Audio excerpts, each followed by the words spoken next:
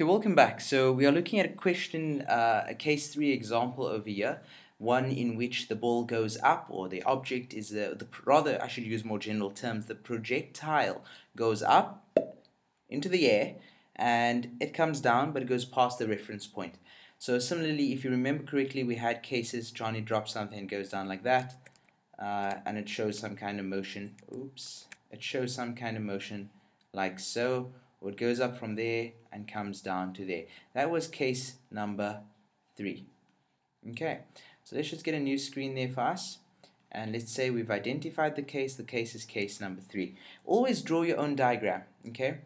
Yeah, so let's read the question. Okay, welcome back. We are looking at a case 3 example. As I mentioned, our strategy is always read the question first, identify the case, indicate your reference system, which I'm going to do right now, and put upwards as positive and downward as negative. This is the system I'm choosing. You could choose downward as positive and upward as negative. That would just invert the calculations as well as some of your substitutions, but everything, you'll get the same answer in the end. It's all about how you interpret the plus and the minus. So let's read the question. A tourist takes a trip in a hot air balloon. The hot air balloon is ascending, that means it's moving up, at a velocity of 4 meters per second. He accidentally drops his camera over the side of the balloon's basket at a height of 20 meters. That means this here, and it's not that clear, that there is 20 meters, okay, when it drops. Calculate the velocity with which the camera hits the ground. So we're not concerned with little Johnny. If you remember, I used Johnny as an example. We are concerned with his camera's motion, okay? But for a certain point in time, the motion of the camera, Johnny, as well as the hot air balloon is all at the same speed or velocity. Okay, so from reading the question, we can see that he drops his camera, but this isn't the same drop case like when you're standing stationary on a building and you let go of something, because then you are standing still and it has your initial velocity. Right now, he's dropping it, but at the same time, he is moving up with the hot air balloon. He's ascending. Okay. Okay. He's ascending and moving up with a hot air balloon at a constant velocity of 4 meters per second. He accidentally drops her at a height of 20 meters from that point. So let's consider this. This is case number 3. And if we drew that motion for case number 3, we said you go up from here, it goes like so, right? And then afterwards it tends to come down. So I'm going to ask us to draw that, and then at the same time we are going to fill in the values for both cases simultaneously, right? Okay, this is what I called case 3b when you do it by combined calculation, and this is when you do it by separating the motion. Okay. So here we're going to have an initial velocity. Let me just get a red pen over there. Here we have V initial. And the initial velocity of the camera, this is a case 3, right? And we are concerned with the camera's motion. Ooh, we must practice handwriting. We are concerned with camera's motion, right? Okay, very good. Yeah, I think that suffices. Okay, V initial, the initial velocity is going up. Because remember I said when you're in the hot air balloon, if you're moving up, before something can come down, it must go up first. Because it was initially moving up, before it can come down, it must first come to a 0. So it goes from 4, it slows down because gravity is acting upon it.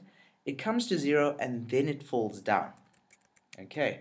So V initial over here is going to be 4 meters per second upwards. Okay. V final over here is going to equal 0.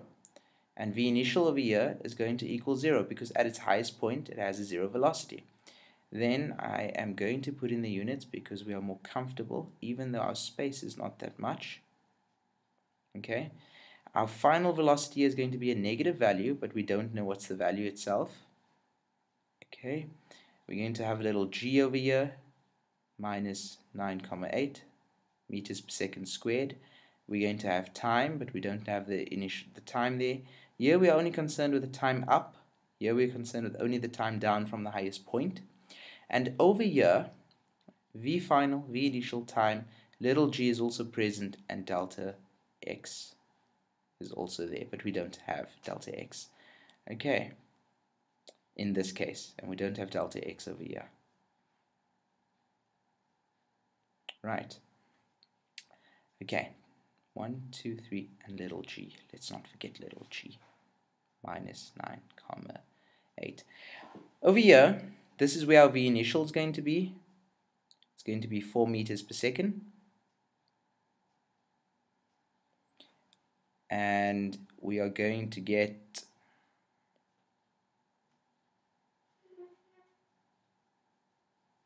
V final over there, which we are not sure with what it hits the ground with, but it's some value, and it's going to be a negative value. And little g acts upon the motion, minus 9, comma 8 meters per second squared.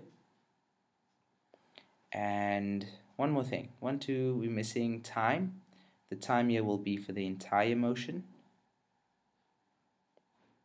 Okay, and then finally we've got delta y, which is this distance from the ground, and that's going to be minus 20 meters.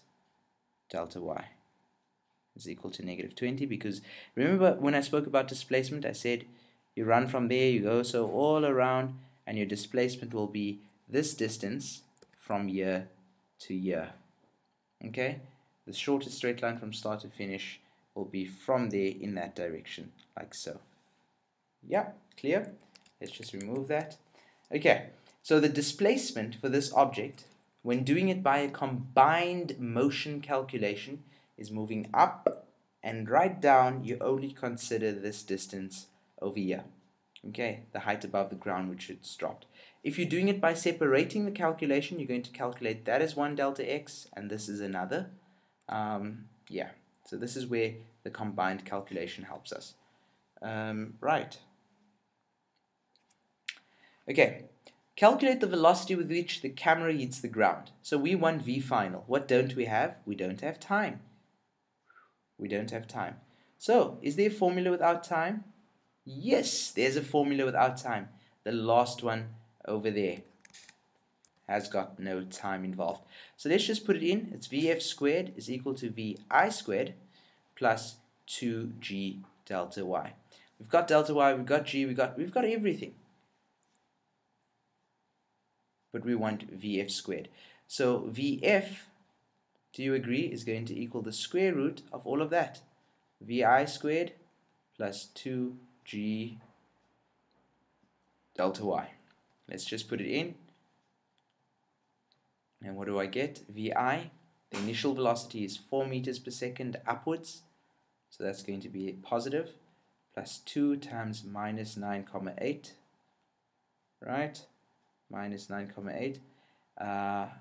And minus 20. Yeah, that's clear. That's minus 20.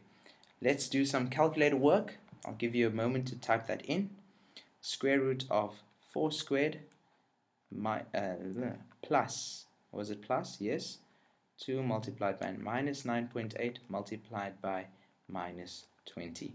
And you get an answer of 20,2 meters per second. Okay, and remember this is plus minus here when we take a square root, and this is going to be the negative value thereof. So why is it negative? That means we turn it into a positive once we're done. 20.2 meters per second, and I'm going to write the word downward because it is the velocity.